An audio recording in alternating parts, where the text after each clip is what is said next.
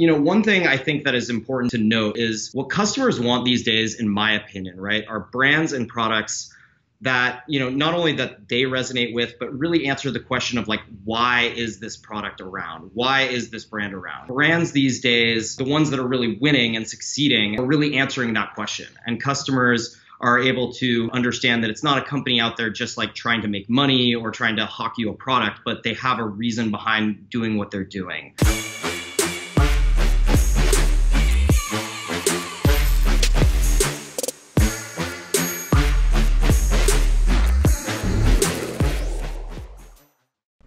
All right, hello and welcome to The Robust Marketer.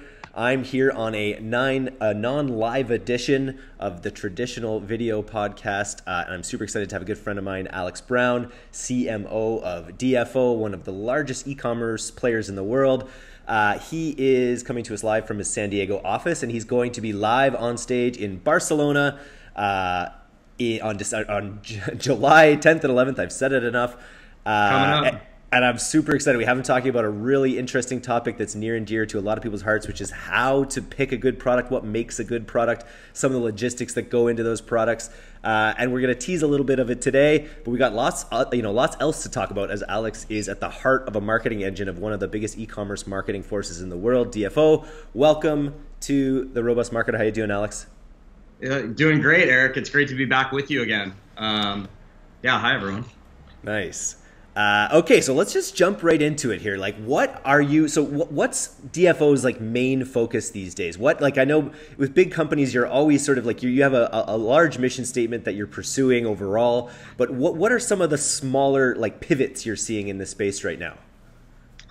Yeah, well, I mean, right now it's a really exciting time for us. Obviously, as we all tool up and like gear up for Q3 and Q4, which are, where most of us make, the bulk of our revenues. But for us, it's a time for expansion. So we recently acquired a former partner of ours, a company called Ad Tactics, and basically brought on a number of their staff to join forces with us. So it's really been a lot about bringing them into the fold. We basically got a new chief strategy officer and a new lead media buyer with our acquisition of them. So it's been really exciting to, again, bring them into the fold and learn, basically a lot about how, they run their, media campaigns and a lot of their strategy as well. So, with that too, we've also opened up 2 new offices, one in Brisbane, Australia, and we have 5 new media buyers out there. And actually right now I have a media buyer in San Diego who just joined us from right outside of Tel Aviv. Very cool. So continue our global footprint, establish our roots all over the world. And, we're really just back product for Q3 and Q4, as well as, really trying to grow the agency side of our business. For those of you who don't know, DFO basically merged with Agency Y, the brainchild of Tim Bird, about a year ago. And so we've still been, relatively boutique, really taking on only a handful of clients that, really are closely aligned with what we're trying to do. But we see that becoming a much larger part of our business, and are really trying to grow and expand that. So you'll hear more about that in Barcelona as well. But yeah, we're really excited to grow that piece of our business as well. It must be a real challenge for the upper management at DFO to think about the ways that you want to grow, because you have such a comprehensive ecosystem, it feels like, from like product sourcing to manufacturing to, all aspects of e-commerce you guys seem to cover. And so you're sort of, there's a lot of different ways you can expand, obviously media buying and what you're able to like, what you're able to just bring to other businesses from a media buying perspective, and even potentially from an operational perspective, seems like the agency's a no-brainer for growth. Yeah, for sure. I think for us, right, like, there's no shortage of opportunities. And I think that's the hardest part, right, is like trying to figure out which are the best opportunities to really go after. And I think I'll touch on this too in Barcelona. Again, it boils down to even like which products to pick, right? Because there are so many great opportunities. The landscape for e-commerce is changing so rapidly that there's so many different things you can focus on. And it's hard to know what, is an opportunity to be seized and what is, sort of, something that, a threat or something that you need to avoid. There's actually a good quote about that. I think I just butchered it, but, it's hard to pick what are, the best opportunities to really pursue when you really kind of can and want to do everything. Yeah, I imagine that is a big challenge. Now, in terms of your products that you guys actually produce, do you have a hit rate? Do you know sort of like what percent? I guess that hits are at your scale are on a varying scale, right? You could have a total runaway smash international product that that goes forever kind of thing. Like, how do you sort of view the success rate of the products that you guys create and promote? Yeah, it's a good question. I'd say like I don't have like a clear metric just to like throw out. I wish we did. Perhaps we probably should. But, I think for us, it's much more about like we try to go into each product, and kind of like roll them out in phases. Right. So we kind of look for certain key metrics at varying phases of the product rollout. And this is definitely something I'll touch on in Barcelona. So I don't want to give away too much. But, again, we're trying to at each step kind of like invest the minimum amount necessary to really get the key data that we need to move the product on to the next phase. So rather than just saying, hey, we have a great idea for a product that we're super bullish on, let's go, let's invest all of our time, our bandwidth, let's go buy, thousands of units of this and really, sometimes invest months before we're able to, roll it out and start seeing if it will resonate with our audience. We almost do it a little bit in reverse, right? Where we try to, again, sort of just like poke into the market a little bit, see, where we're getting bites and, identify a market. And then from there, sort of reverse engineer into the product. So, that's kind of our way of going about it. I think, yeah, and at your scale, you'd have to break it down into those kind of steps. And I'm really excited to hear more about the process. If anyone wasn't or hasn't seen the replay or wasn't around for, which one was it? We've done so many recently. It was your Vegas talk, I think, that was all about direct site media buying. It was one of my favorite talks of the day, and I think you're really spreading your wings as a speaker. I'm happy to see it. And so, yeah, I'm super psyched to hear your talk in Barcelona as well. So now, like, talking about the ad tactics purchase, I'm really curious, like because you guys have had a lot of ad intelligence in-house.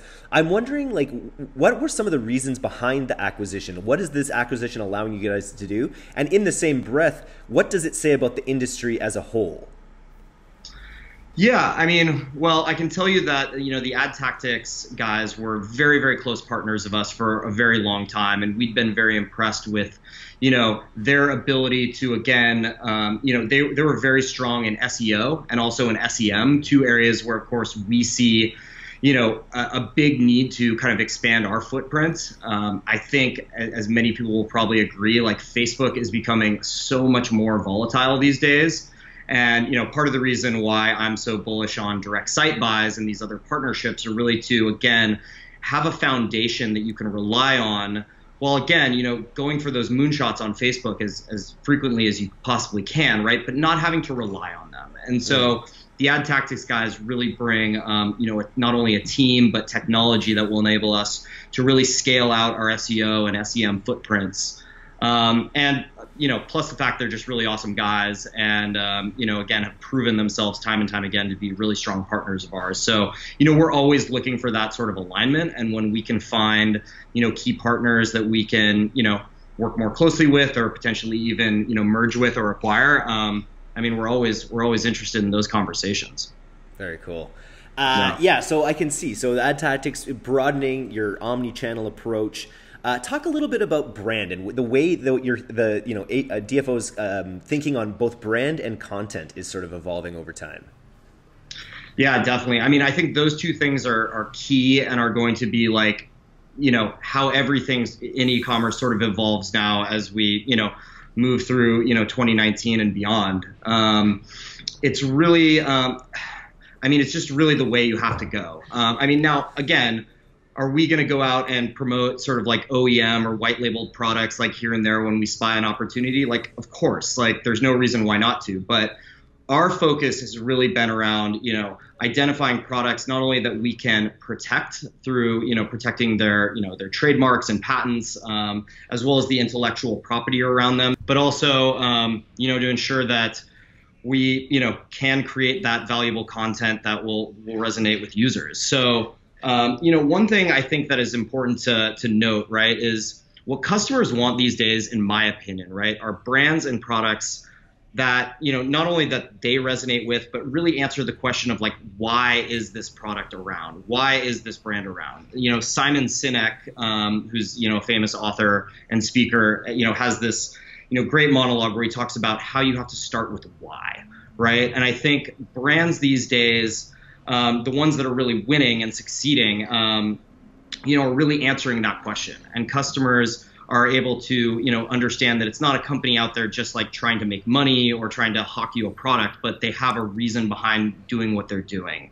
And again, that enables you to build out all sorts of like amazing and awesome content that doesn't really feel like it's pitching people, and that, consumers really can resonate with. And, so that's what we're looking to do moving forward. Make those kinds. So that's going to be an interesting challenge, right? Because I feel like a lot of these brands, they come from someone's mind spring. They have an idea. They see a problem in the space. You guys have so many employees. You have so many people on this kind of thing. But I'm interested, like, what's the creative process for sort of coming up with these brands that have a why, or these like really sort of content-rich brands? What does that look like in the organization?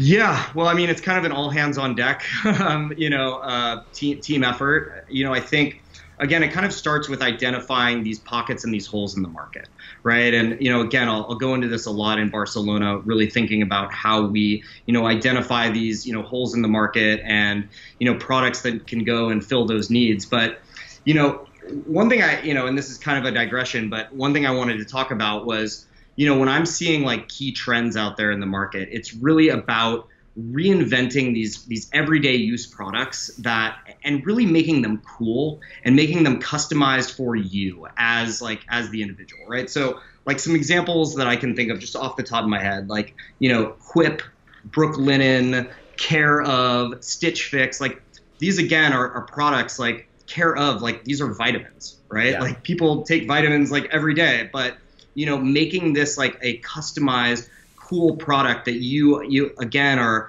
you're eager to share with your friends and like kind of show off that like, hey, this is me and I take care of my body in this specific way. Like, I mean, these are the type of products that I think are really, really succeeding. So, and these are like everyday products. I mean, you can get like even potted plants, like people are getting these like, customized and shipped to their house now. So I think like one, key area that, all advertisers should be looking at, regardless of their niche or their vertical is, again, how do you take your specific product, really make it cool and really make it customizable for your audience, because that's what they're looking for. I think that's entirely right. And I think Native Deodorants, the company that spun up in a year and sold for $1 billion or whatever, I love that example, because it's like the old way is like you create a product, you create a brand, and then you do all these things to bring people to that brand. But that sort of way of branding is becoming passé in some ways, right? It's sort of reversed. It's like now you can make these micro brands that speak to specific audiences, make them feel cool about deodorant for some reason. Yeah, exactly. And I think there's that opportunity across multiple spaces, and especially consumables. Like I love the idea of consumables, obviously, as well. Yeah. I mean, we could talk long and hard about CBD and all of that too. But, the other thing too is I think it's really about identifying a cause, right? So products that have a cause behind them, whether it's like mental health, whether it's, abuse or autism or anything like that, like people want to be able to be buying products that support a cause like that. So again, any way that you're able to tie in what you're doing to a cause is going to really, set you apart from the competition and just make it much easier for you to get that sort of, low hanging fruit in terms of, virality and also in terms of like organic reach. Can we take a little derivation into CBD town? Almost like what are you seeing in that space right now? I see there's a lot of interest. It seems to be a game from my perspective of getting email addresses, and a lot of it's happening on the back end through email. A lot of the sales are happening because there's not a lot of front end places you can advertise it. There's not, although I mean I know that Facebook and Google are now basically saying that as long as the product is made in the United States and distributed in the United States, obviously Canada is its own can of worms up there, but that they're allowing it. So That's interesting. I mean, for us at DFO, it's sort of been an area that we've been looking at really closely for a long time. Obviously, we want to make sure that we're, playing within, all of the right, legal framework. And as long as it's still federally, criminal, we're going to be cautious about it. But I mean, it's very exciting. It's obviously a huge industry, and we've got a very close eye on it right now. That rings true to my heart, and I may have said this in the last interview because I was from one of the, you guys are one of the biggest players. You've been around so long, and you don't stay around and get that big by taking a ton of risks. And this was similar to Neverblue back in my day and Global Wide after. They were very good at not, they never went full in on acai or things that really ended up bringing a lot of heat, and so they were able to just grow stably. And I think it's just the best way to do business overall. Look, I can tell you there's a ton of people out there that are crushing it, making tons of money on CBD. And, I think that's great for them, right? Yeah. It's not, our specialty is e-commerce, yeah. right? And now, of course, there's like a ton of products we could make, and we could really try to like leverage that, this trend and, tap into this, vein. But I think for now, we want to make sure that we're cautious and we're playing within all the proper legal confines. And, I think at the right moment we will strike when the iron is hot. Sounds like the art of war, and you'll be fully aligned and ready to go and ready to scale, which is the beauty of working in such a strong organization. Okay, so what else do we have here? I love this idea of the trend, the why that these brands are bringing to the table. People want other things they can associate with their identity. We're reinventing things. Have you seen much in the way of like, a lot of people are talking about dynamic front ends to e-commerce products and things like quizzes or, obviously listicles, things like this. What are you seeing in terms of like the content going in front of the offers sort of on your network, for instance, that are working? Yeah, I mean, again, people love answering questions, especially if it's like them giving little bits of information about themselves. When I used to work at Instant Checkmate, one of the largest background check sites in the world, I mean, our funnel was like 20 minutes long and basically consisted of people giving little bits of information about who they are or the person they were looking for. And it just really drew them in, and it made them feel so much more invested. And so you can really take that and apply it to a lot of different products and services, right? Whether it's a quiz, hey, are you, what type of, products or vitamins or things do you like to take? What type of food do you eat? Are you on a keto diet? Asking people little tidbits of information like this gets them invested. And obviously then you can really segment your audience and your lists and, deliver them, the most targeted offer for, their own preferences. I mean, I know guys like, Max Finn and, the Unicorn guys are doing that at a very, very high level. But yeah, I mean, people love to engage with content. And so whether it's a quiz, whether it's, like a short survey or a listicle, that stuff tends to work very well. It seems like a no-brainer, especially for anyone promoting things with a network where you can also begin to build your own list of things as well and be able to hit people back. And it seems like an evolution that I think will help the industry quite a bit. And it also will help with the personalization angle that we're talking about being so essential to making sales these days. Let's talk a little bit about payments. This is something I talked with Chase just the other day, Chase Harmer from Pay Certify. But I think this is another area where we're seeing a lot of rapid innovation.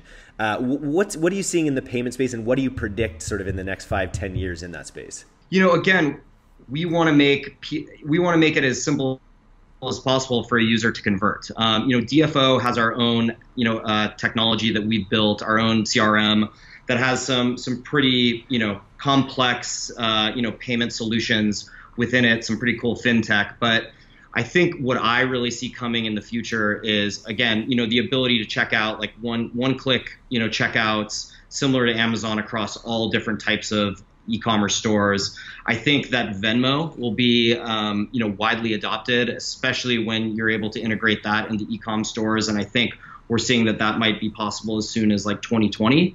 So, the ability, of course, as a millennial, to go through go through a funnel, see what I want, immediately tap out with my Venmo account would be, I would be buying a ton more shit if that were the case. So, again, we want to make payments as easy and as seamless as possible. And however we can do that, whether it's through like Apple Pay, whether it's through Venmo, whether it's through, Instagram is obviously offering their own, payment solution. So, yeah, it'll be exciting times once we get greenlit for all of that. Yeah, what's your take on the whole? This is something that I've worked into a couple pitch I've been working on my agency side. What do you think of the the Amazon Echo? That the whole thing, like, hey, Amazon, buy me this, or like the people that really like. And I'm curious about, like, are all your products on Amazon as well as Google Shopping? Like, when you say omni-channel, do you mean like the full thing? Yeah, so definitely yes. The first thing I'll say on that Amazon Echo thing is I think that's cool, but it's also very dangerous having like a 2.5-year-old who can now shout things at Amazon. Yeah, hey Alexa, I know. I start getting all sorts of random orders at my door. But no, I mean, look, we have to have total coverage. Our preference is always to be selling products. Direct response through Facebook. It's where we make the highest margins. It's where we can take people through our upsell funnel and really kind of, maximize our AOVs. But at the same time, there's going to be drop off. And if you don't have Google Shopping, if you don't have Amazon set up, you're leaving money on the table. And so we want to make sure we have, kind of full spectrum, full coverage, and that, if you want to buy one of our products, you can buy wherever. So, we'll take your money. Makes perfect sense. Okay, yeah. Cool. So let's talk a little bit about Barcelona. You've hinted at what you'll be talking about, but give us the sort of summary of what you're bringing to the table July 11th, I believe, in Barcelona. Cool. So, I mean, obviously DFO, we picked some pretty solid, e-com products over the years. So, but we've also evolved in how we go about picking those products, right? So, I mean, I think I'll first start by talking about, like, why picking the right product is so important. What happens if you don't, right? And I'll go into a little bit about some of the consumer psychology behind why people pick a product, because I think that's really important.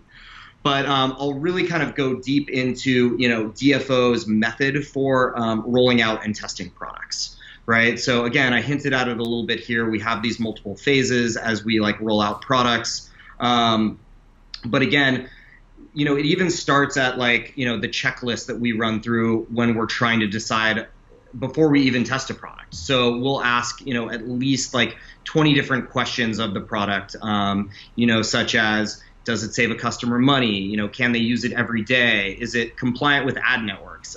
We have a pretty long checklist that we will run products through, and we'll actually give them a score. And so based on that, we'll take products that have sort of the highest ranking score and really put those into kind of our testing queue.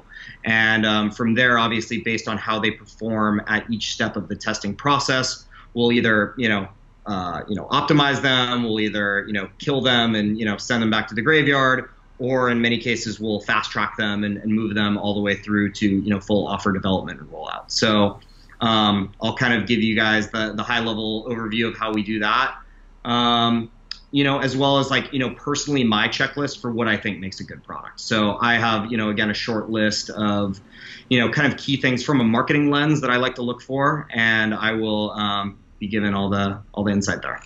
I think this is going to be another one of those hit topics. I think it's an area that we haven't really covered a lot of. We sort of a lot of the content is based on people already having the products, already having a brand built out.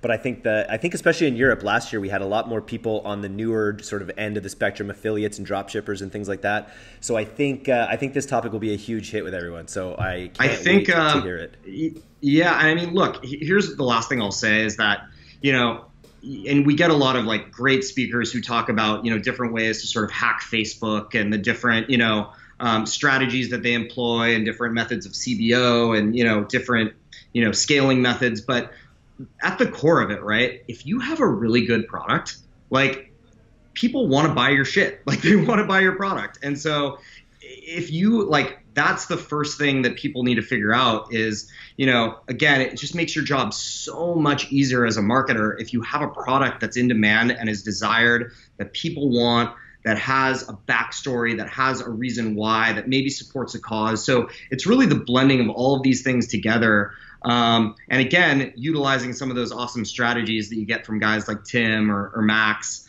But it's the combination of those things that really help you, take things to the absolute stratosphere. So looking forward to obviously sharing, my insight and what I can. Hopefully it's valuable, and it'll be exciting to see everyone out there. Super cool. All right. Well, go to iStacktraining.com right now, navigate through to our most recent event in Barcelona. Join us there. It's going to be an amazing 2 days. I can't wait. Alex, we'll see you in Barcelona. Looking forward to it. See you guys there. Okay. Cheers.